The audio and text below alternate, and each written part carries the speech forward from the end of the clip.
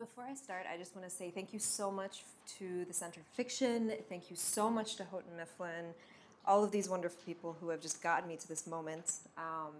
And more than anything else, thank you so much to my friends, my family, all of the beautiful faces that are staring at me right now. It's a lot. It's a lot. I may cry. I am 90% going to cry at some point today, just so you guys know. All right. So we decided I would start by just reading a little bit about this from this book. Just to give you all an overview, it's basically a multi-generational story of a Palestinian family. It starts in the early 60s with the family's matriarch in what is now the West Bank and follows the family's trajectory over like half a century. And each section is written from the perspective of a different character in a different city in a different point in time. So I'm going to read a little passage from the perspective of Manar, who is one of the great-grandchildren of the original matriarch at this point. She is the first member of the family to return to Israel and Palestine since probably like 2 or 3 generations. So this is her experience after several weeks being there. She recently found out that she's pregnant. She's in the coastal town of Jaffa. She walks away from the party. It is late, she thinks. So late it is nearly early, and soon the sun will begin to rise. She walks until she reaches the cobblestone street, little pebbles piercing her feet. For 10, 15 minutes, she keeps moving until she cannot hear the music anymore, away from the beach, between houses, until she finds a secluded-looking archway between 2 trees, and finally she sits. She remains there for a long time, as though in a trance, until the low thrum of the mu'adhin stirs her. Suddenly she is aware of everything again. The sky beginning to lighten, her filthy feet, the growl in her stomach. Even the contents of her purse are jumbled around. Her phone has run out of battery. But here, yes, here is the zippered pocket, the bundle of paper, her grandfather's letters that they found years ago. She opens them for the 100th time like an archaeologist afraid she missed something all along. She goes through the pages until she finds her favorite passage, a letter written to somebody she never met, a letter that was never sent. Last night, it begins. I dreamed of refugees stealing rubble, a woman's braceleted hand, somebody's eyes. I dreamed of the men in Zarqa, the camps, army bases all over America. They met in secret rooms, these men, unfolded maps and pointed, grooming for war. They woke and stamped outside in boots. Their rage woke them. It marched their legs up trails, snowdrifts, sand dunes, their breath precise and measured with each step. And the land urged them, onward, onward. They aimed their rifles at a target, imagined an enemy heart, and pulled the trigger. Impulsively, Manar begins to read aloud. Her voice is hoarse from the singing earlier. She thinks of the plays she used to do with her brother and cousins years ago, imagines an audience listening in the empty archway in front of her. But Mustafa, she says, we still thirst for it. Our mutiny is our remembering. Our remembering the 100 names of that land. This is what it means to be alive. Finally, she packs the letters away and rises grimly, walks down the street until she finds an unopened store and pauses, checking her reflection in the glass. It is disheartening. Savage hair, drooped mascara. She scowls at the reflection. She finds herself suddenly aching for the sea again, walks the narrow streets, past shuttered beauty salons and bakeries, makes the turn, and there, pale in the early light, the water waits. Jaffa. There is that desire, that old wanting, as old as she is, to say something, for someone to bear witness as she speaks. I've come here for no reason, she whispers. She begins to laugh, no reason at all. The laughter takes on an edge of hysteria, and it occurs to her that she might cry.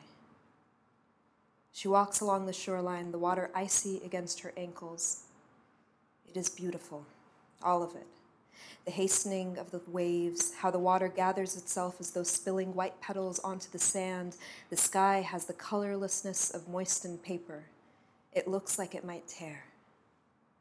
And the sunlight touches everything, spinning it into gold. Her tired mind alights on myths, Icarus, the stories she spent years memorizing, everything she has forgotten. She sits abruptly, the water lapping her skirt, a testimony, she decides. On the wet sand, she starts to write letters with her finger. Alia, she traces, her grandmother, and then writes her grandfather's name. She draws a line between the two of them and another one. A family tree, the only one she will ever see. Karam, Suad, Riham, her mother, uncle, aunt. Next to her mother's name, she writes her father's, then draws an X between them. A handful of stars like white freckles are still visible in the sky. She writes her name, cousins, brothers. Looking at them, she speaks again. We were all here. She holds her wet palm to her cheek, then runs it through her hair.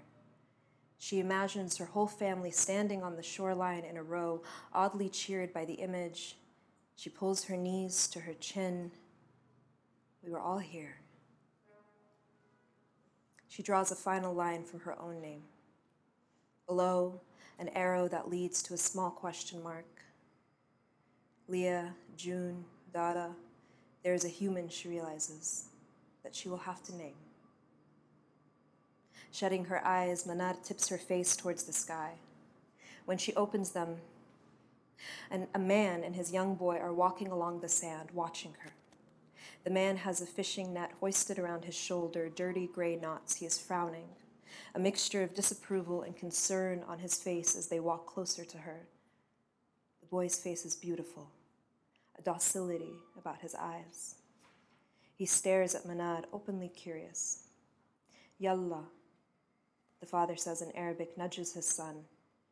He eyes Manad warily. She is shaken with a desire to protest, to speak with the man in Arabic, but she can see herself through his eyes, drenched, squatting in seawater, her American clothes, not a woman in the throes of revelation, but something peripheral, another unnecessary foreigner. Ajnabiyya, she can hear him thinking. Westerner. This is what makes her drop her eyes. It is what pulls her up unsteadily, the wet skirt clinging to her legs as she bows her head in apology. A large wave suddenly crashes over the sand, the water eating her words, her family gone and come and gone in this sea that belongs to none of them. I'm leaving, she says to the man in Arabic. Anarayha. As she walks past them, she glances up only once. The man is still watching her, but his expression has changed. She nods, and the man nods back. Okay. Hi. Hi. So interesting, because so rarely as an editor do you reread a book that you've read as a manuscript in many different incarnations, then actually sit down with the hardcover book and read it again as though you've never seen it before. And this has been the greatest pleasure revisiting this book. I really, without having to have a pen in my hand or anything like that, it is so beautiful. Thank you. You know, one of the lines that you just read in that chapter, our remembering is our mutiny. I was thinking about, I think I even marked it in the book that you just read. I was thinking about that in the context of another line from the book, which is nostalgia is an affliction. And I wonder how you see those two ideas going together. If they do go together, if they contradict each other, if it's a tension that, maybe it's the tension that animates everything. I think it's one of those dialectical things where it's not either or, it's both and. I do think that in diaspora, in displacement, memory is a dangerous thing. and longing for things, being nostalgic for something, especially a place, can be a really dangerous thing. And I think it's something that you see all the time, right? So memory ends up getting passed down through generation, and so you find entire generations of people who are nostalgic for things that they never came across, that they've never even seen, they've never touched. And I think at the same time, when it comes to diasporic experience and diasporic memory, I think remembering is an act of protest in and of itself a lot of the time. Right, and the section that you read is so interesting because I think she does go back to the homeland kind of poised for revelation, and then is surprised because it doesn't come the way she expects it to. Right. And then it comes in ways that she doesn't expect it to at all. And of course, she's perceived as an outsider, and she then feels compelled to speak in the language to make her an insider. Yeah. But that's another leads me to my next question, which is how do you think that, how do you yourself feel like an insider and an outsider, if you do? I'm just projecting, but I think I've started to feel more like an insider regardless of what physical place I'm in. And this comes after a long time of feeling like an outsider no matter where I was, right? So like I would go back, I lived in Beirut, but I spoke Arabic with a Palestinian accent, and that kind of alienated in a certain way, and that sort of, it marked me, right? Like as being different there. Well, you know what? Before we go there, why don't you tell us your whole background? Because okay. I think that will be very. Just that will be. me I'm just presuming and that everybody 60 of knows our this. closest friends. But honestly, let's people just don't open know. it up. So yeah. let's just hear okay. it. All right. We don't need every single city. I'm going to might take everything. Us all night. Yeah. But on a but rainy give us night, the basics. My mother and father decided. No, I'm just kidding. Okay, so my parents met and married in Kuwait. My both parents are Palestinian. Mother's father is Palestinian, kind of by way of Lebanon. They ended up kind of getting Lebanese passports. My mother's mother was Syrian. And so they met and married in Kuwait. When it was time to give birth to me, my mother had the foresight to, everyone here from the Middle East knows this, so in that part of the world, you get what your father has in terms of paperwork. And so in my case, my mother had a Lebanese passport. My father had Palestinian papers, travel documents, laissez-passer. And so if I was born, I would have gotten that kind of automatically. Totally randomly, my uncle, my mother's brother, was studying at Southern Illinois University at the time. And so my mother packed herself up at like 8 months pregnant. She was just 8-month pregnant brown woman, went to Carbondale, Illinois. They let her in, no problems. Was your father there too? Yeah, he went okay. too. Yeah, I kind of made it sound like she left my father. It looks like I'm getting it. No, they all went. Like my grandmother went, my grandfather went. My grandfather recorded it's like a whole thing. It's like all documented. Yes. So like, she went to Carbondale, gave birth to me. I was there for like the first week or 10 days of my life, and then I left. And you went back to Kuwait. Back to Kuwait, and then we were in Kuwait. We were in Cyprus. And so that means you had U.S. citizenship, which becomes relevant. But your parents did not.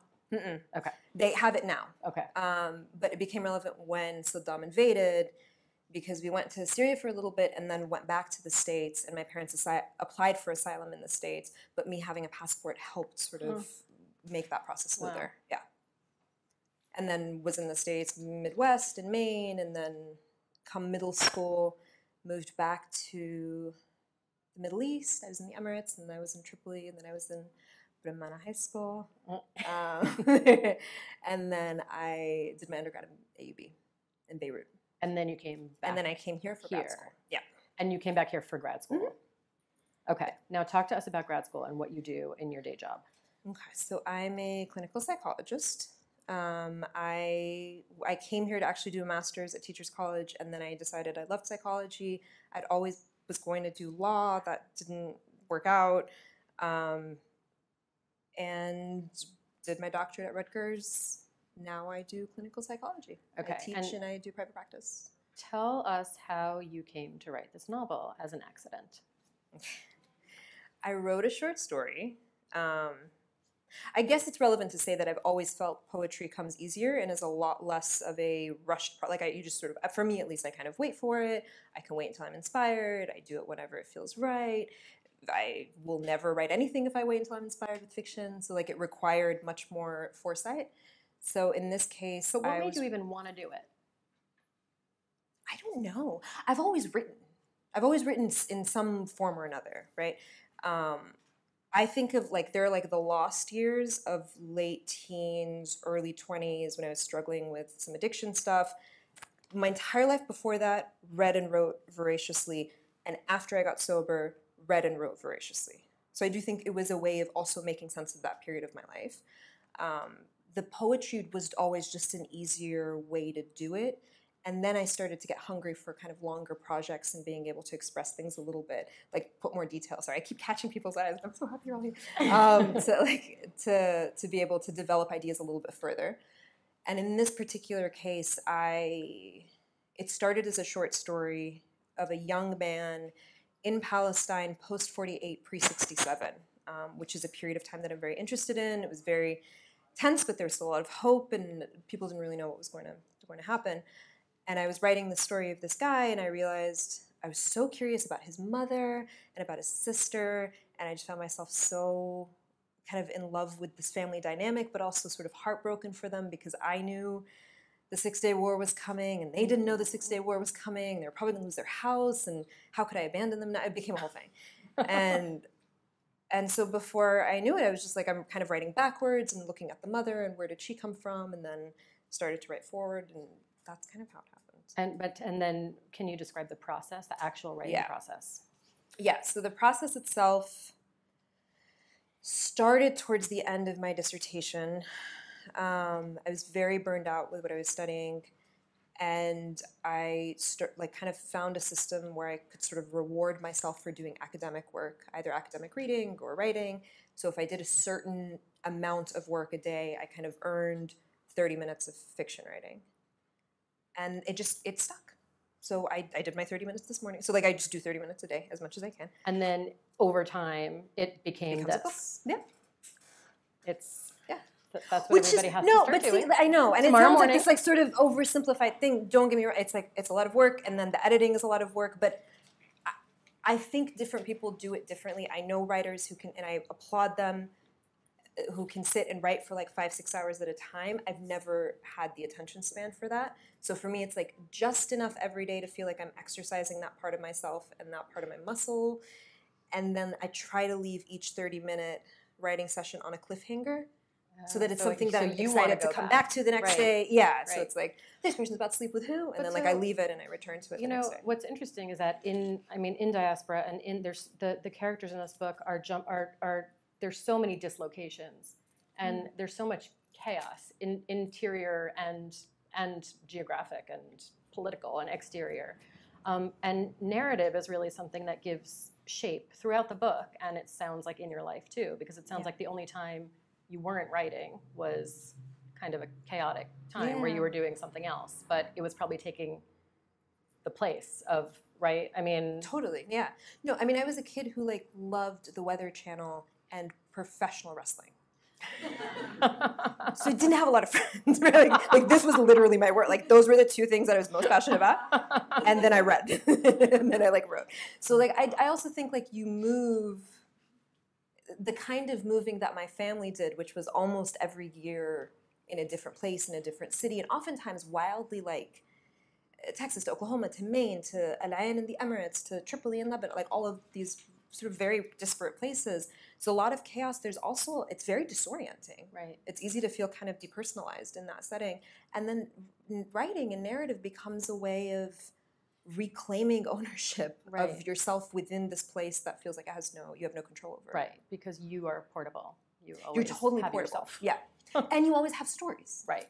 Like I mean, if you're lucky enough to have, I guess even you don't have to learn, you don't have to know how to read, but like I think if you're able to have a certain way with language and a certain access to skills and to paper and to pen and to computers, like those things can become portable too. And it's funny because I think in the original draft, that one that before that I remember we wound up talking about, I think there should be some sort of unifying thing that's kind of like a thread throughout the book to kind of keep all these characters and locations and time periods, because it's a very ambitious book, and there's so many characters, there's so many places, And when you're in each chapter, you're in it, and you don't think about anybody else, and you don't think about the other stuff. But then when you change chapters, you think, wait, how many years went by? Why are they here? Who is this? And you said, oh, you know what? In a different incarnation, I had these letters, and you put them back in, right? And I just rereading it now, I just thought I'm so happy they're there, but especially because at some point the person who writes these letters I mean, can you just Don't spoil it? it. I'm not going to spoil it, but tell us. You can say all of it. But what I thought was so interesting is that it's a character who's no longer with us, suffering. But that's who it's being addressed to. Right. The person who's writing them has severe trauma from a very horrible experience that happened in the previous where he had lived before, and he's trying to get back on board with his family, and go through his life, but he has nightmares, and it's really painful and really horrible. And he has a doctor who says, "Why don't you write?" He says, "Why don't you write letters? Right? This will help you organize your thoughts. It will help you externalize it." And I thought that's a really interesting kind of injunction for this entire book is kind of that, you know? Yeah, absolutely. I mean, I think, and in that sense, Michelle was my doctor, who was like, you need to find something that connects these people. And then the letters sort of came out of that conversation, but it was also the easiest, like, there's probably not a psychologist in the house who hasn't heard of like telling patients to think about writing letters or writing things down or trying to organize themselves through writing. And even if those letters don't get sent, like I say this to my own clients all the time, like if it seems like it might be helpful to write something out, it doesn't have to be read by the other side of it for it to be powerful. Right. The act of writing it in and of itself can be really cathartic. Right. But on a meta level, the whole book is an act of that, right? Like Right. it's an act of bearing witness and an act of kind of trying to honor and do justice to things that came before me. So that question of the act of writing is such a solitary act, and it's a creative act that comes from one person, but you're telling the stories that belong to a group of people, to a collective. And I imagine that there's some tension between those two things. And I wonder if you could speak to that a little bit. Definitely. I mean, I think it's been from the second I signed with my lovely Michelle, it has felt very surreal. And from the second I signed with HMH, that's also felt very surreal. And like it's happening to somebody else, and I can kind of see it, but it's like through a pane of glass, and it's not really mine, and et cetera, et cetera. And it's taken me up until like a week and a half ago, where like I dreamt very like vividly myself kind of explaining something to somebody else, and then being like, I need to write this down, where I was like, oh, that's why it's been hard to absorb the praise. That's why it's been hard to feel like this is an accomplishment that belongs to me. And I do think a lot of it has to do with the fact that this book is the result of generations and of tribes, and it is a collectivist effort that created something like this and resulted in something like this even existing. But then publication, reinforcement, praise, review are very individualistic, right? So that's very like one person gets all the praise for a thing that in my case feels like it was the result of everybody that came before me. And I don't say that lightly. Like it's the result of everybody in my family coming together. But then to take it, please. Does it ever feel like a betrayal? Which part? All of it. No, I mean like it must not be so easy to give yourself permission to write these stories. Nobody in my family knew. I didn't use the word novel for a very, very long time until like there was something to show for it. Right. And so I would refer for a long time to a longer project that I was working on. I would keep it very vague. I'm also superstitious, so I think I didn't want to jinx myself, but I was just like, there's this longer project, this longer project was like 500 pages at some point, right? And I was like, it's just this thing. And it took me a while to be able to even affix that word onto it. Because it did feel like there were times where I didn't know if it was my stuff to tell. Right. And again, it's not that there's like personal family stuff in it. It's almost Palestine is such a an enormous thing that I do think there's always a risk of being misinterpreted as trying to be representative of it. Well, and I have to say that to me, I mean, I have, and I'm probably not alone as a reader. I'm really resistant to, and I mistrust fiction that has an agenda. Mm-hmm. It's like you don't want to read about mouthpieces for any sort of ideology. It's boring. You read the newspaper for that. No, I don't mean to offend any newspaper writers, but or is it your husband? Yeah, sorry, Rob. Down with the news. No, but you read fiction to kind of experience the full gamut of human emotion and human experience. Right. And even though it is the description of the book, it's intrinsically political in some way because it's such a fraught subject in so many ways.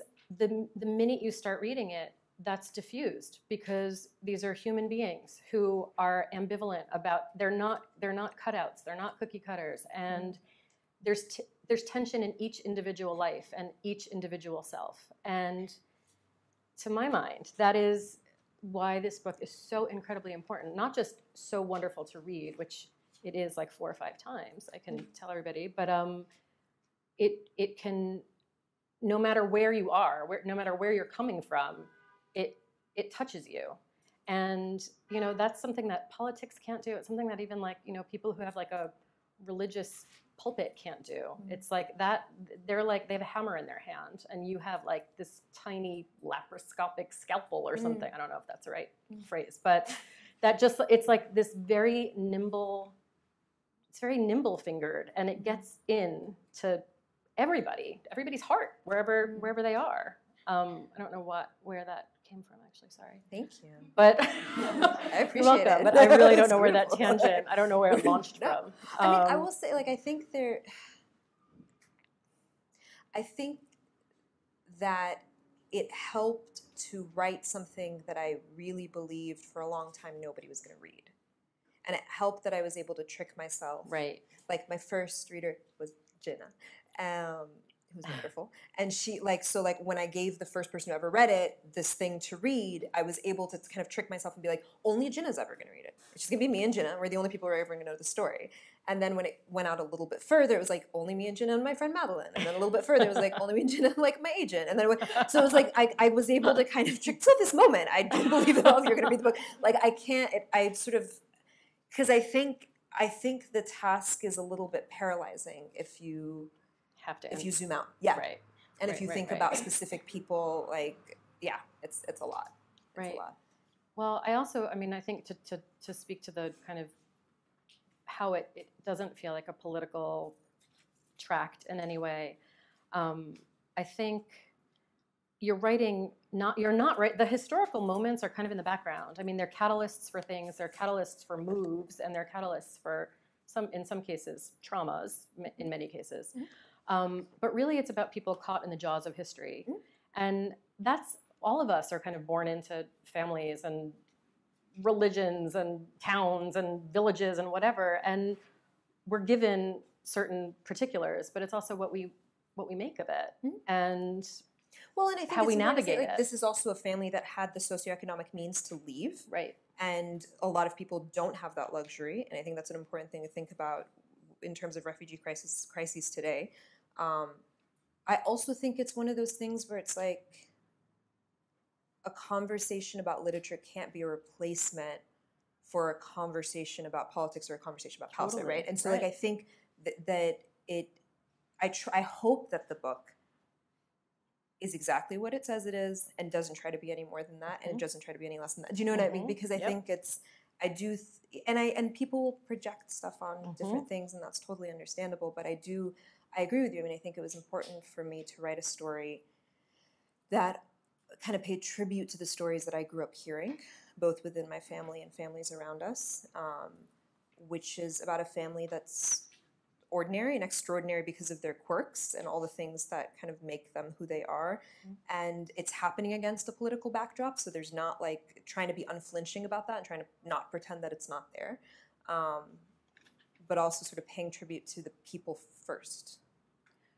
I also think that this concept of inherited trauma is something that I feel like we've talked about a few times. And I was thinking about it in terms of the marriages in the book, actually. And I wondered if that's something that you could talk about a little bit.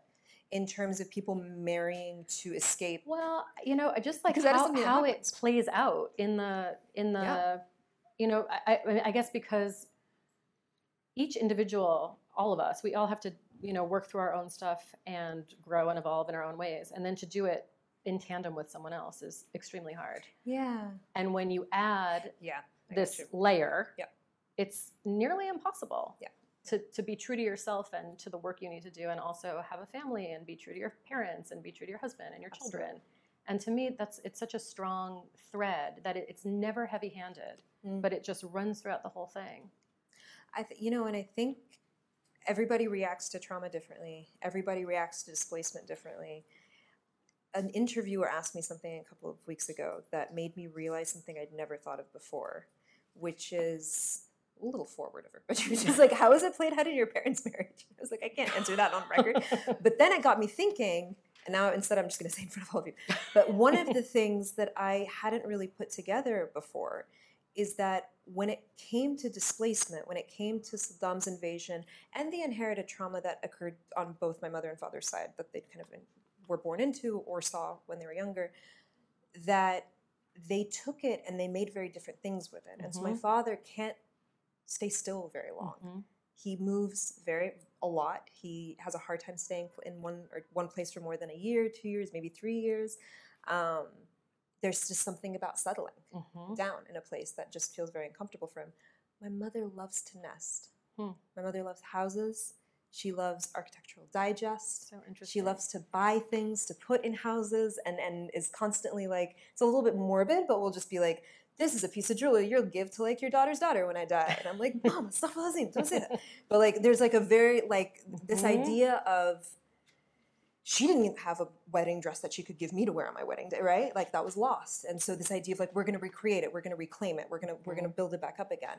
And my father's like, I'm not going to get attached to anything again. Right. You know? Right. And so I do think that that's something that maybe not super consciously was playing out in the marriages and in the families, where it's like, what do you do when people want completely different things after seeing their lives upended? What do you do when their ways of putting themselves back together are at odds? And it's something you can't anticipate. I don't think people know how it's going to play out. No. I was just thinking about something with Suad. Am I pronouncing that name correctly? And just how she, you know, I think she's the third daughter. She's the third child of. How you want to just? So Selma's the matriarch. Selma's daughter is Alia. Alia's youngest daughter. So Selma's youngest daughter is Alia. Alia's youngest daughter is Saad. And Suad she's like a wild child. She's a free spirit, and she's really a firecracker. And her mother was kind of like that too. But they are just at each other's throats all the time. And Alia she just cannot handle this child at all. And then she hears her husband saying, like, I've never met two people who are more similar, you know, and it's something she's never, ever thought about. But I think it seemed to me that one of the things that frustrated her is that, you know, the farther you get from the source, so like Salma or you know, the connection changes. I mean, the continuum changes. Totally. And there was a part of me that felt like Alia was watching that happen and just couldn't control it. And it was all of her own internal stuff that she worked so hard to control. And then her daughter wasn't and didn't have to. And it was infuriating. Absolutely. But so I wanted to talk about kind of how things play out in the generations and kind of going back to the grandmother. Because the person who is the connection to the lost home is a matriarch. And when she dies in the book, it's a real, I mean, it's something that I know. I know you're stepping closer because you're like, I don't want to make you cry. But I know you had a similar experience recently where your grandmother died. Just this month. She passed away 2 weeks ago. 2 weeks ago. Yeah. And I think, you know, it's still very raw and not super processed, but I can say my grandmother was an incredible person who, in a lot of ways, her fingerprints are all over this book. And she had dementia for almost a decade, and so she never knew I was writing this. She never got to see it. She will never see it. But I do take solace in that idea that the center that she provided, I do think has carried on in certain ways. And it's been really interesting after her passing to see the utter chaos that my family has descended in, the utter misbehavior that some of the older generations have kind of descended in, and the way that I would say the younger generation has sort of had to step in and try to be more stabilizing. Which happens in the book too. It's Which like you so, really like I know it's a anticipated weird it. life It's and bizarre. art and life and all of it. Yeah, it was a lot of stuff to be happening at once. But I think it's been, and one of my friends sort of pointed out to me kind of what it says about a person that when they pass away, even when they in a lot of ways haven't been there for so long, that when their physical presence is no longer there, that the entire family falls apart. What does it say about that person? And what does it say about what that person's role was in this family? And then what does it mean to take the memory that we, the younger generation, have sort of inherited and rewritten and kind of reconceptualized and played with and filled in the blanks with, and how does that carry on with the family?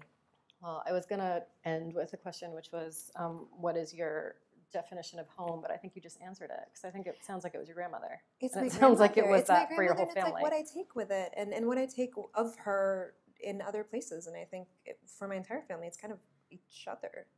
Yeah. Okay. Thanks, everybody. Now I think we should open it up to a few questions. Maybe? No pressure. If you have questions. I don't know if you still want to ask this question, but going back to the insider-outsider thing, I don't know if you had anything to add after that mark in Beirut comment. About the what? Say that again. Being marked in Beirut for the accident. Thank you. I think really what I was getting at is I don't think that there has been a place where I felt fully like I'm there and absorbed and digestible in my entire form, top to bottom, so that even in Beirut, it's like the accent kind of gives you away. Even with family, it's like, well, you're the American cousins, right? And then you come here and it's like, well, you're not American enough. And I think it's sort of, I think that I've become a lot more comfortable in that emotional borderland space. And so I would say that I'm starting to feel a little bit more insider no matter where I go, because I anticipate the outsider feeling and I've sort of internalized that as part of what makes me who I am. And therefore, I don't know, maybe I'm rejecting places before they can reject me. I'm my father. You got it. Yeah. Just having amazing insights while I'm on the stage. No, but yeah, I think that's a big part of it. Yeah. I thought it was really interesting to hear you say that it started out as a story about a man, because I certainly very much see it as a story about women. And mothers and daughters and sisters and generations and matriarchal inheritance and all of that. And then in the end, you were just saying sort of like, is the matriarch make the sense of home? And so I guess I wanted to ask you about gender in the book. Like, do you think it could have been a patriarch, or is that like a totally different? I think it could. I mean, I kind of think of Asif as somewhat of a patriarch, but in a very different way. I think he's less heavy-handed. So I think like the men in the family of the book tend to be a lot softer and tend to be a lot less heavy-handed and maybe a lot less abrasive, which I think has its own kind of power. But I do, yeah. I mean, I think without even realizing it, I was just creating these very difficult, unhappy women. She's like my favorite kind of woman. Yeah, but I think it was happening regardless of. Yeah, it certainly wasn't conscious, but yeah. Anyone else? Any questions? Yeah. Hey. Congratulations. Thanks, man. It's good to see you. Yeah, thank you. I'm curious, you talked about your writing schedule, 30 minutes a day, and how fruitful that was for you. But I know that recently you went on to a writer's retreat. So I'd like to hear a little bit about how that inflected your process, whether that's going to be a new avenue for Yeah. you in terms of your creative process. Thank you for asking that, because that's a good point and one that I forget about. So I've done 2 residencies. This was my second one. And the first one I did last year at a moment in my life when I was very spun around. So it was much more of like me coming back to myself and like taking long walks and petting dogs that weren't mine. Like it was like a much slower process. This is the first time I've had uninterrupted time where I went with an agenda. I was like, I'm going to finish this poetry collection that I'm working on. I'm going to put together these short stories. I'm going to try to work at least, it's not even that much. I was like, at least an hour a day. So I changed my half an hour to an hour of the fiction.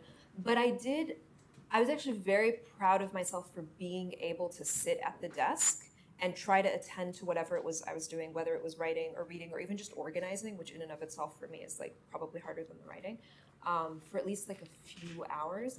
And what I hope to take with it, obviously like grandmother, publication, book tour, all that's a little bit jumbled, but I hope to kind of return to it, is I found that I was really enjoying writing poetry right before I went to sleep, which I'd never done before.